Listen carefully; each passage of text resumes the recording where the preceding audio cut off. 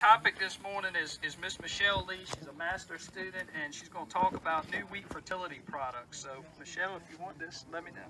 Yeah, I'm good. Can everybody hear me okay? Just like this? Can everybody hear Michelle okay? No? No. All right, I'll take it. You want to hold up for me? Okay. Do I just press the button? Just talk into it? I sound louder? Can you hear me now? All right.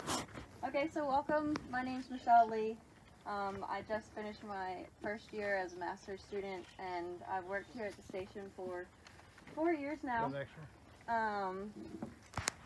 So here I'm going to talk to you about the study that we're working on in collaboration with a company called Anuvia.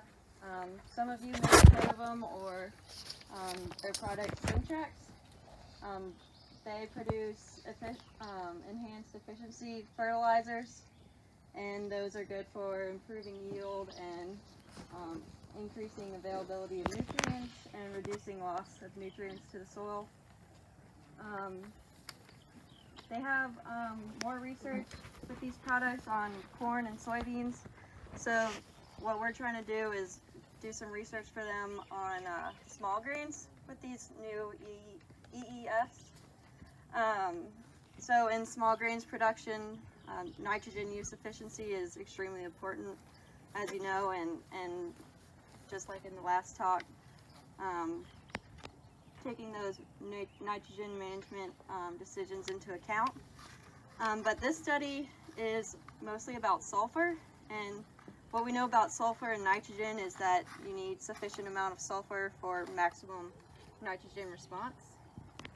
So the aim of this study was to evaluate the effects of our sulfur rates and the timing on tiller density, which is closely correlated with yield. So what we did is we planted Liberty 5658, which is a variety you might know by Dr. Griffey, medium maturity, broadly adapted variety. We had 10 treatments, and what we did is we had different application times. One was at plant, one at a December application, and then one in split application. And we have our control. We have two controls for at plant, which had no sulfur. And then we had ammonium sulfate, which is kind of a normal sulfur source that most of you may know of. And then it's the Simtrax products, the 10% and 20%. And we use MAP for our phosphorus, potash for our potassium, and ESN, which is environmentally smart nitrogen, to supplement the ratios so that we had equal amounts of NPK, and that way only the sulfur varied. We took tiller counts in December and in February, and we also did aerial imaging 4 times. So there should be a little sheet that Joseph passed out with some of the data that is kind of just preliminary data. It's the first year that we've done this, so there hasn't really been any statistical analysis on it yet or anything like that. But you can already see some differences in the application times.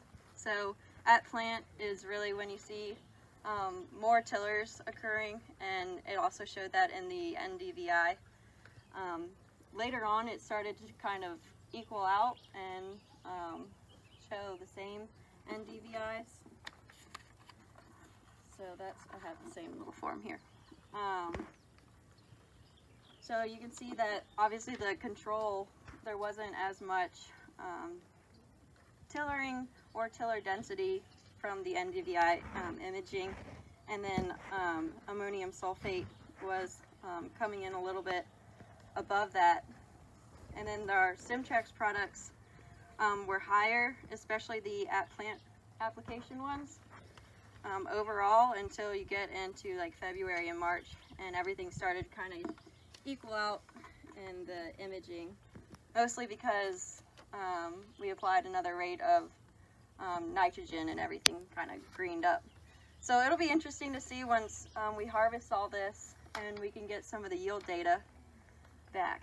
and be able to evaluate and do the statistical analysis on it. So yeah, we're looking forward to seeing what next year holds for this study.